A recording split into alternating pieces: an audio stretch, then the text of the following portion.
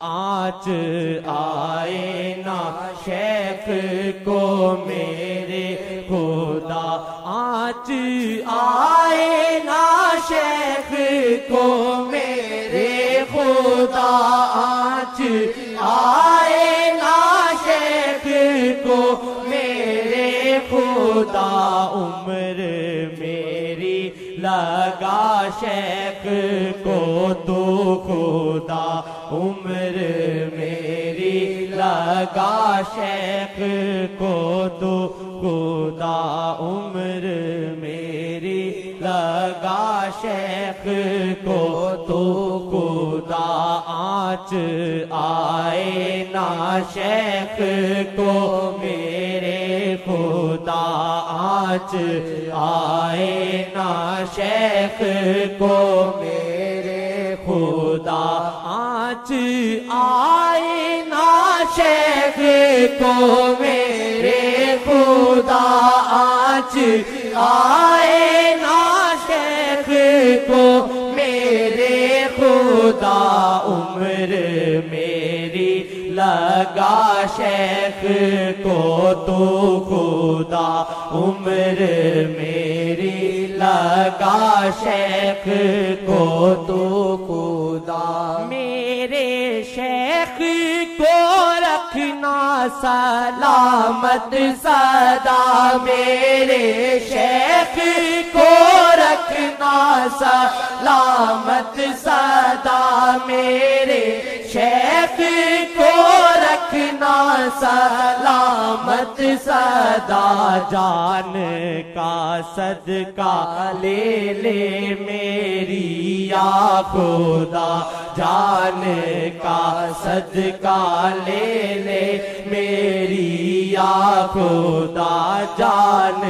کا صدقہ لے لے میری یا خدا، جان کا صدقہ لے لے میری یا خدا، زندگی شیخ کی واللہ رحمت بڑی، زندگی شیخ کی واللہ رحمت بڑی، زندگی شیخ کی واللہ رحمت بڑی، زندگی شیخ کی واللہ رحمت بڑی، شیخ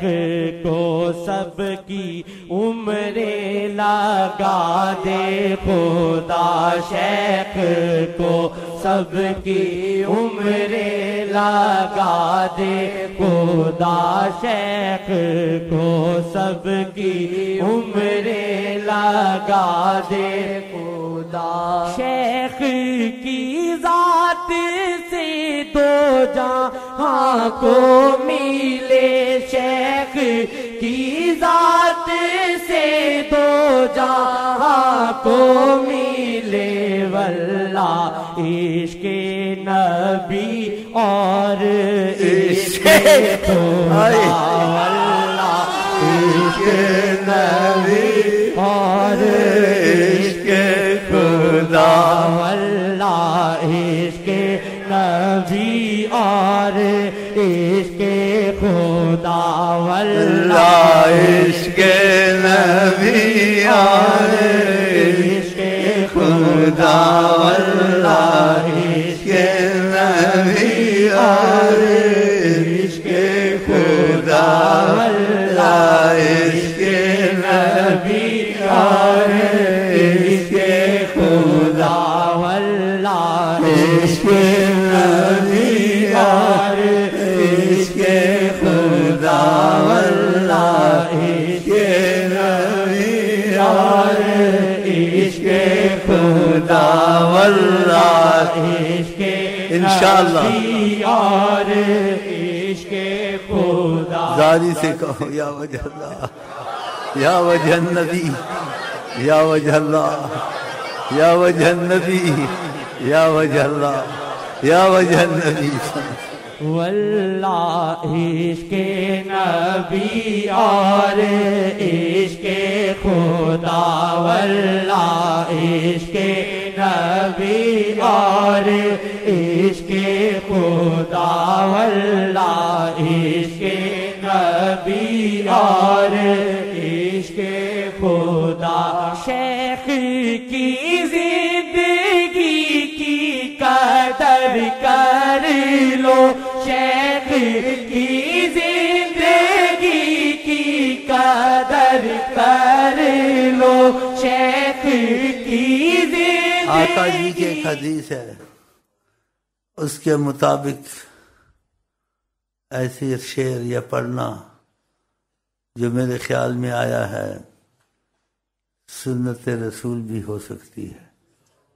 کیسے؟ آقا جی نے جب خطاب کیا صحابہ میں حج کے موقع پہ، کہا تم آپس میں بھائی ہو، تمہارا خون ایک دوسرے پر حرام ہے، تم ایک دوسرے کے ساتھ اچھے رہو، اس قسم کی باتیں کی اور وصیت کی میرے بعد ایسے نہ رہنا تم بکھر جاؤ اور ایک دوسرے سے نا اتفاقی کرو، ایک دوسرے کی گردنیں مارو، اور بھی ایسی اچھی اچھی باتیں کی۔ پھر اس میں جو اخیر بات کی، جس شعر پہ میں لا رہا ہوں، خدا کا سنت کے مطابق ہو جائے، ورنہ میں ڈرتا ہوں ریاکاری سے اپنے کو اتنا وزنی بنانا، لیکن خدا کی رحمت کسی کو وزنی بنا دے، پھر نعمت کا شکر نہ کرے، وسیلے سے ہوتا ہے تو پھر اس کو نعمت نہیں ملتی۔ کوئی چیزیں وسیلے سے ملتی ہیں، اور تم کو کچھ تجربہ ہو گیا ہے، یہ میں سے 15-16 سال سے یہ ڈیل ڈول والا، تو اس کو بھی بڑا تجربہ ہے میرا، لیکن ڈرتا بہت ہے، پیشاب نکلتا ہے اس کا۔ تو اس نے یہ شعر لکھے ہیں، کل بھی میں نے محسوس کیا، آیا جیسے ودا کی نظر سے دیکھ رہا تھا، شبیر بھی ایسے آیا۔ تو آقا جی کی وہ بات یاد آئی، ان کی مبارک باتیں، ان کا مبارک ذکر، ان کی یاد میں ہمارا بیٹھنا، یہ خدا کی خاص رحمت ہے۔ تو آقا جی نے صحابہ میں جب خطاب کیا، بیان بھی کیا، پھر اس کے بعد کہا لعلی لا القاکم بعد عامی ھذا، ہو سکتا ہے کہ آئندہ سال میں تم کو نہ ملوں۔ یہ آقا جی نے کہا۔ تو اس حساب سے میرا خیال ہے یہ فیض کی صورت سے ادھر سے جاری ہوا ہے، سعید کی زبان سے، کہ ان کو بتا دو کہ اب وقت تھوڑا رہ گیا۔ تو اگر تم کو عشق خدا، عشق نبی چاہیے، تو ہو سکتا ہے اس شخص کے دل میں وہ چیز موجود ہو تو چراغ سے چراغ جلتا ہے۔ تو خدا کرے یہ چیز صحیح ہو جائے اور حقیقت ہو جائے، تکبر سے نہیں کہتا ہوں، لیکن اتنا کہتا ہوں، قرآن کی آیت میں صالحین کہتے ہیں وَأَمَّا بِنِعْمَتِ رَبِّكَ فَحَدِّثْ، تم پر کوئی نعمت خدا نے دی ہوئی ہے تو اس کا اظہار کرو، شکریہ کے طور سے، فخر کے طور سے نہیں۔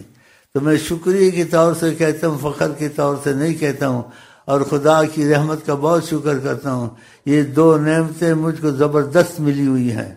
عشق خدا اور عشق رسول۔ دعویٰ نہیں ہے، لیکن یہ نعمت اس وجہ ظاہر کی ہے، خدا نے بھی کہا ہے ظاہر کر دو کہ تم کو خدا نے نعمت دی ہے، یہ بھی خدا تعالیٰ کی نصیحت مخلوق۔